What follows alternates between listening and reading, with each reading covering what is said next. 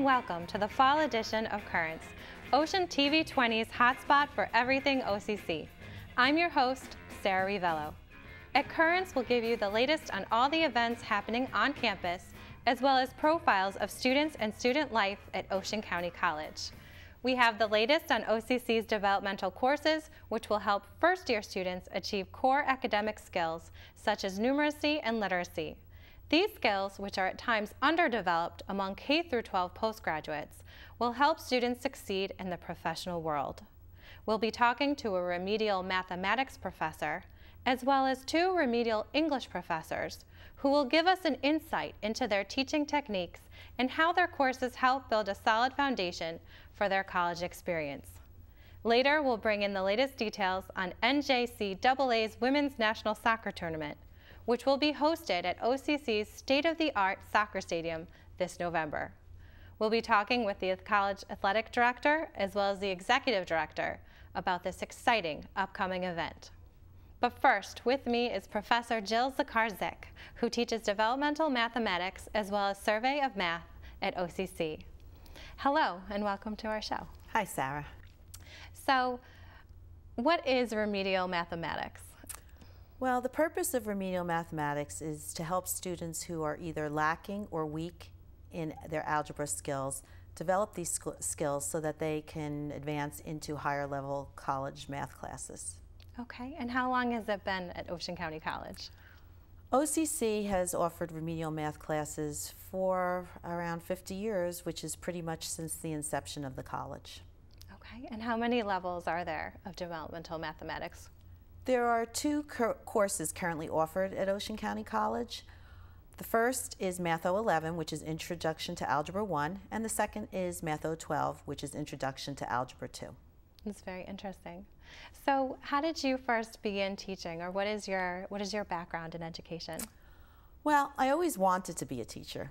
It's something I wanted to do ever since I was a child. Originally, I wanted to be an elementary school teacher. As I was pursuing my bachelor's degree in elementary education, I realized that I was able to do and understand math much better than a lot of my fellow classmates. Consequently, I earned a teaching certificate in mathematics as well as a master's degree in math.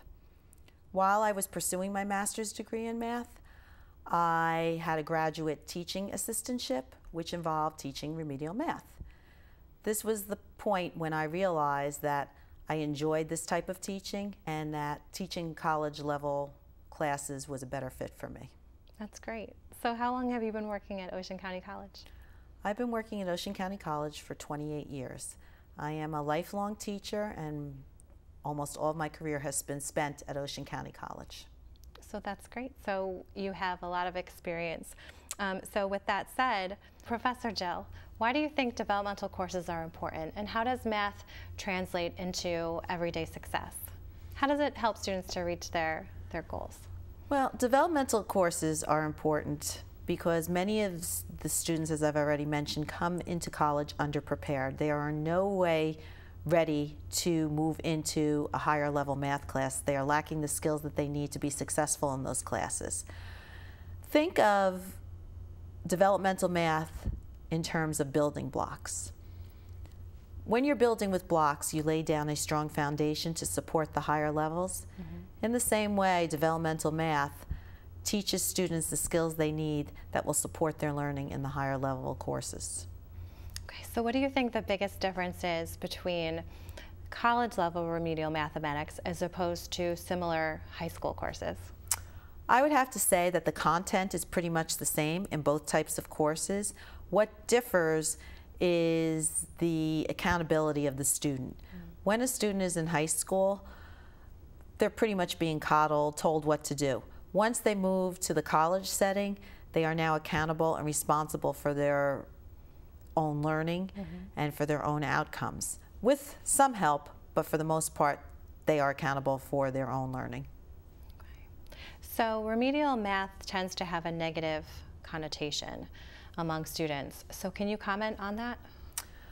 Well, a lot of students come into remedial math classes with very negative feelings. Their feelings of frustration, anger,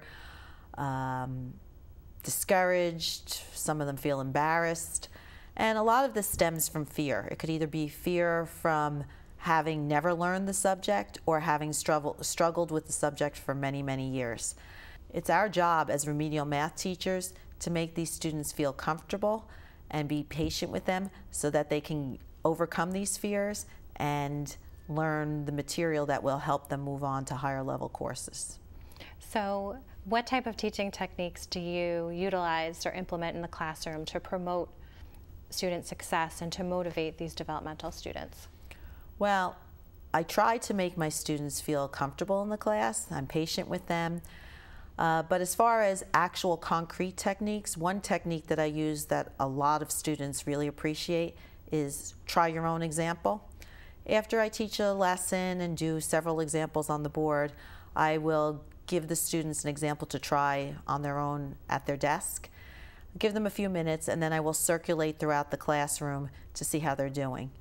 If they don't get it or if they got something wrong, I'll either help them figure out what they did wrong or ask them for their input as to what they think they're doing wrong. On the other hand, if someone gets the question correct, I'll give them a pat on the back because it makes them feel good. They now understand that they know what they're doing. So it benefits all students, those who know what they're doing and those who don't know what they're doing. Excellent. So what do you see as the ideal? What is the ideal student to you? Well, the ideal student is the student who is motivated to learn, who comes to class prepared, who pays attention, and who wants to be there and wants to succeed so that they can advance to higher levels. And why do you think there are some students who dislike math so much, as opposed to some students who seem to like it and flourish at it? Well, I think the fact that so many people dislike math really stems from their history with math. If they were young and they were struggling with math, or they were discouraged, or they just didn't have a good teacher, students who were confident and were encouraged in their younger years seem to do better in math. Students who struggled with it in the early years just don't seem to do as well. And it just keeps building up and building up and building up. That is reflected in their attitudes now. So what resources are there available on campus for students who are seeking help, specifically in the remedial mathematics courses? Well, there are a variety of resources available to all math students. Specifically for the remedial math students, there are online video lessons that are actually taught by O.C.C. professors. So if a student misses a class or just doesn't quite understand the content that they learned in class, they can review these videos at any time. A very valuable resource is the Mathematics Center. The Mathematics Center is located in the Russell Building, which is Building 10, Room 123. The Mathematics Center provides tutoring for all O.C.C. students that are registered in a math class. Students can go to the Mathematics Center if they need help with exam prep, concepts that they don't understand, homework help. There is no appointment necessary to visit the Mathematics Center, and the fee is included in the cost of tuition. So where do you see the future of the remedial mathematics program at Ocean County College? I believe that developmental mathematics is here to stay, and its enrollment will more than likely increase over the upcoming years. Students still come in underprepared, if anything, more so than they used to. And in today's technologically advanced society, the ability to do math is even more of a necessity than it used to be. Thank you, Professor Zakarczyk, and thank you for coming to our show. Thank you, Sarah. If you wish to know more about the remedial math courses, stop into the testing center in the library building on campus or go to ocean.edu and click on First Year Students at the bottom of the page. When we come back, we'll meet with two very dedicated remedial English professors who will give us their perspective on the importance of developmental courses and how to succeed in being a good writer. Don't go anywhere.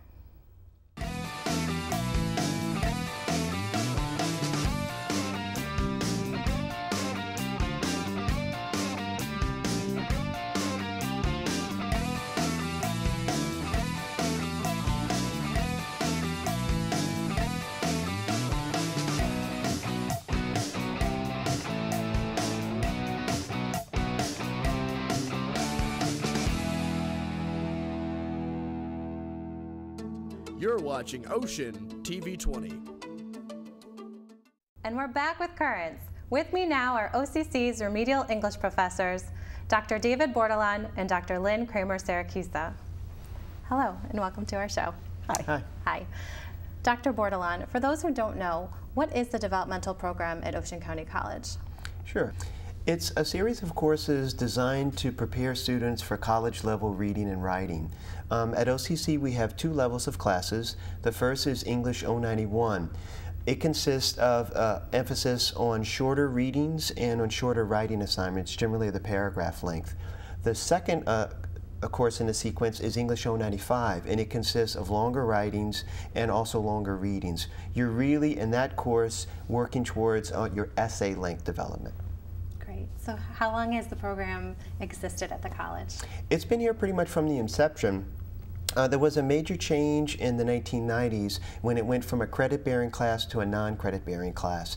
And that is because the New Jersey Board of Higher Education said that, or ruled that because it wasn't a college-level class, it couldn't count for college-level credit. And that's also when it earned the designation of a 0 before the course. Okay. So Dr. Siracusa, what is your professional background, and how did you know that you first wanted to enter education?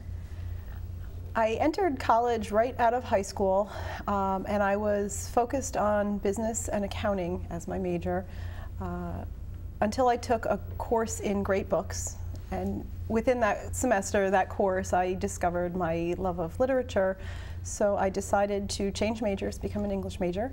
I transferred to Seton Hall University to pursue my bachelor degree, and I thought I would work in publishing. But as graduation drew near, I decided to go back to school and earn a master's in English literature, also from Seton Hall. And it was in that master's program that I decided that teaching was the route that I really wanted to pursue. So I graduated and started applying for teaching jobs, both in high school and higher ed, and ended up in higher ed, obviously. And just last year, I completed my doctorate in educational leadership with a focus in higher ed. Excellent. So how long have you been at the college? I've been here for 8 years now. Okay. And Dr. Bordelon, what is your professional background, and how did you know that you first wanted to enter into education? Sure. I started, I guess, different from Professor Siracusa. I did not go directly from high school to college. I ended up working for several years. I had various jobs. I worked for a landscape nursery. I worked in warehouses and even cleaned swimming pools. But the whole time I was always reading and thinking, and I always knew that I wanted to pursue college, but I wasn't quite ready yet. So I eventually started in New Orleans. I earned my bachelor's from the University of New Orleans, and then came up north to New York City for my graduate work. I have a master's in English from Hunter College, and I earned a doctorate in English from CUNY Graduate Center. Okay, and how long have you been at the college? I've been here for 20 years. Excellent. Yeah. So, Dr. Siracusa, why do you feel that the developmental program is so important, and why is writing such an essential part of student lifelong success? I think the developmental writing program is essential because our students come to us with such a wide range of reading and writing abilities, and the developmental program is really in place to support the students in developing these skills that are important to them across disciplines. Developmental reading and writing is housed in the English department, but they're not skills that are unique to the English department. They're skills that students will use in all areas of their lives and in all areas of their studies. And so it's very important that we provide that support so the students are able to succeed. Great. So what do you feel, Dr. Bordelon, is the greatest distinction between college-level remedial courses and similar courses offered at the high school level? That's a good question. I think one of the major distinctions is time. In high school, you would have the whole year to work on a particular course. In college, we have semesters divided into 15 weeks, 10 weeks, or even 5 weeks. So the workload, I believe, is a little more intensive, and it requires students to do a lot more work outside of class. Students in college need to work more at home generally, and generally the workload is a little faster and a little heavier than it would be in high school. Dr. Siracusa, there is a common negativity, or a negative connotation attached to developmental courses. Can you comment on that?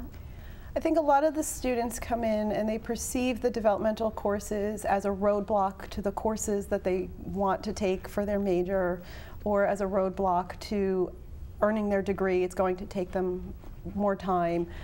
They also have financial concerns about paying for the courses that add to the number of credits that they need to take.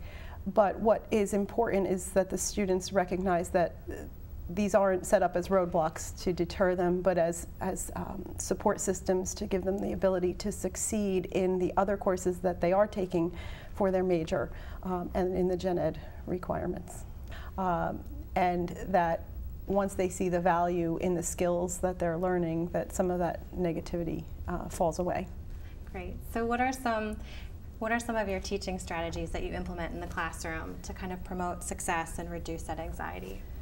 At the beginning of the semester, I ask my students to tell me in writing how they feel about the class, and then I use that information to begin a dialogue with them about how they feel and the value of the skills that they're going to be learning over the semester.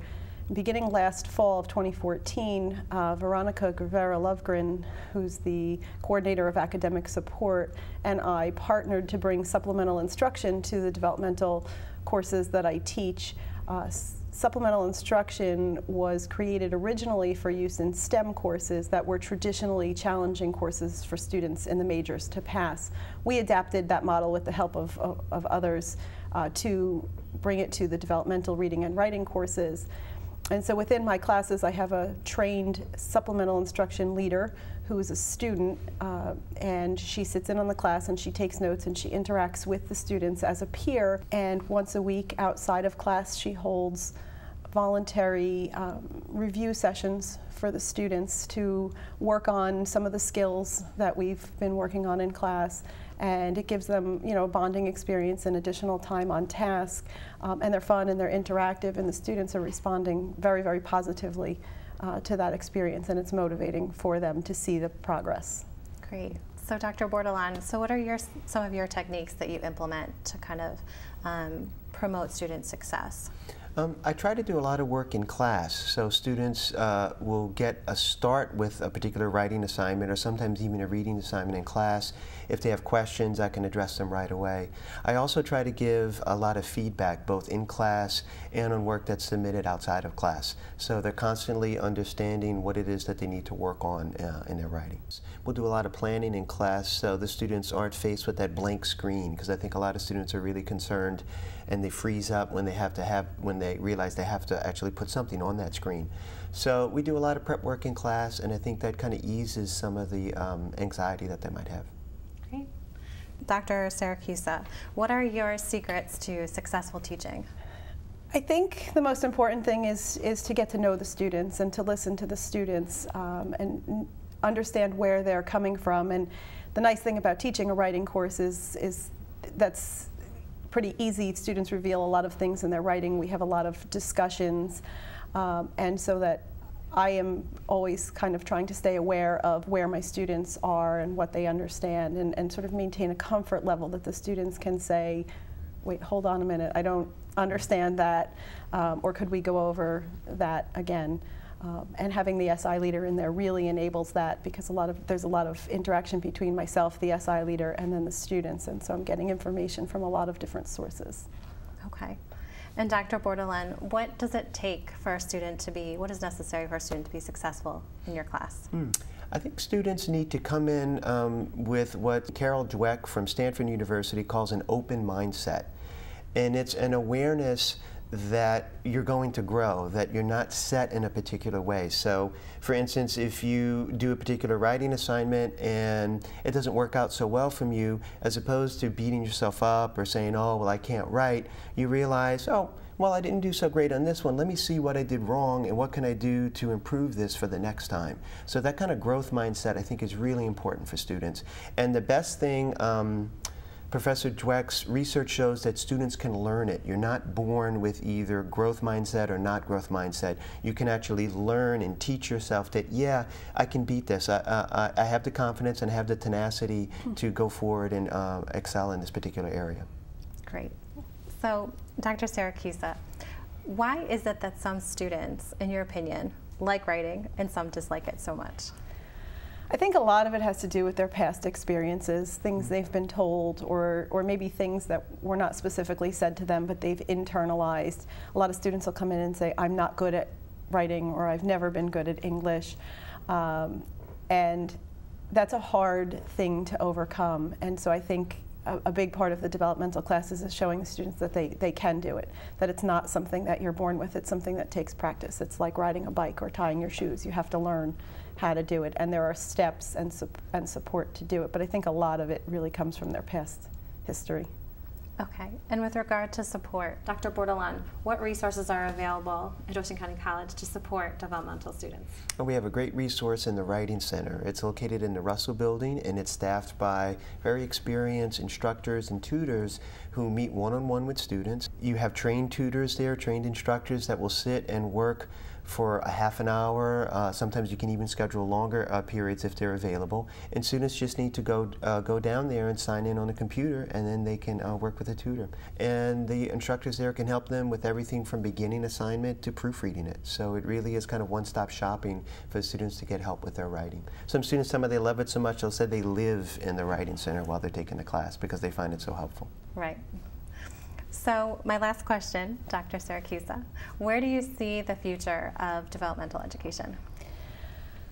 I think there's always going to be a place for developmental education.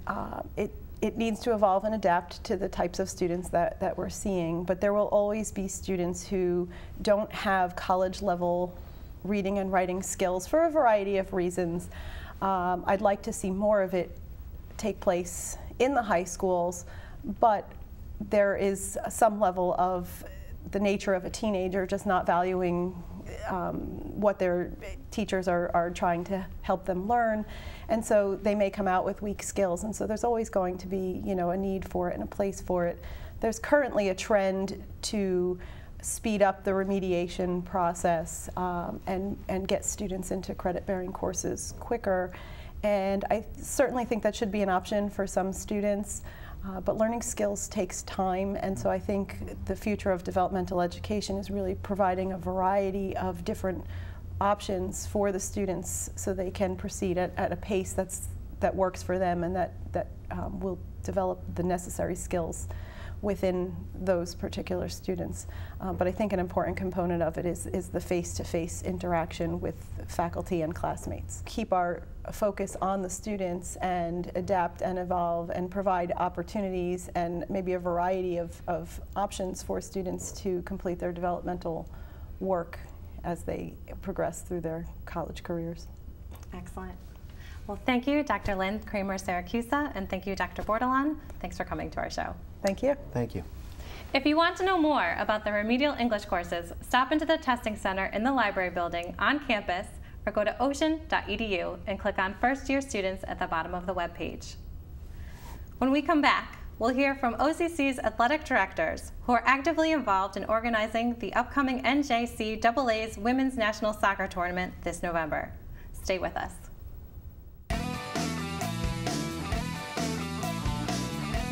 You are watching Ocean TV 20.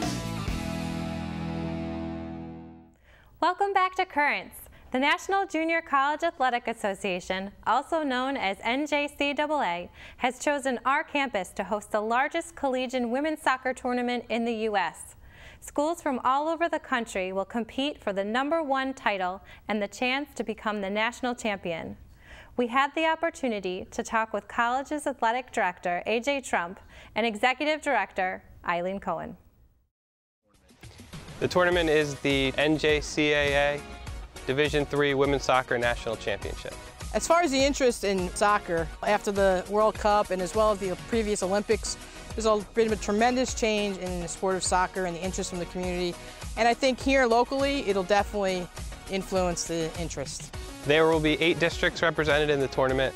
Teams from the Midwest, Texas, upstate New York, New England, Maryland, New Jersey, all over the country will be coming here to participate in the tournament.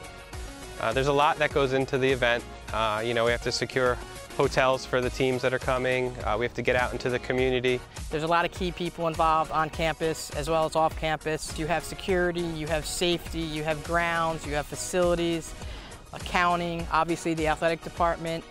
We have the TV crew, we have internet access, which will be going live for each game. So there's a lot involved through the president and his staff on campus, and we all work as a team. Being junior college, having only 2 years of players, every year the teams change, every year the teams are different, so it's anybody's game right now. There will be pre-admission tickets, that will be discounted, which would be available online. If you're coming to just one day, one game, there's separate daily event prices. Parking here, the campus has got a lot of parking all over, and we're going to separate parking for teams and officials and spectators in one area. The tournament's happening November 12th through 15th. There will be 4 games on Thursday, November 12th. There'll be 4 games Friday, November 13th. And there'll be 3 games, including the national championship, on Sunday, November 15th. We love the community, bringing everybody together, showing the teamwork that this college is capable of is something that we're really excited about, and we can't wait to showcase our beautiful campus and the beautiful Jersey Shore. Playing host for the next 2 years, the NJCAA's Women's Soccer Tournament will without a doubt allow O.C.C. to take its place on the national stage. The games will be streaming live on the internet and broadcast live on Ocean TV 20. If you wish to know more about the Women's Soccer Tournament, stop into the Athletics Department located in the Health and Human Performance Center on campus, or log on to ocean.edu and click on the Athletics tab. The O.C.C. Jazz Band, under the direction of Professor David Merowitz, will close our show with their recent performance at the Three Sails Jazz Festival. These young musicians are just a sample of the many talents of the students that attend our college. O.C.C. will continue to expand its boundaries and lead the way with innovative programs in education, athletics, and the arts. Make sure to tune in to our next edition to see where the currents take us, right here on Ocean TV 20. I'm your host, Sarah Rivello, and as always, thanks for watching.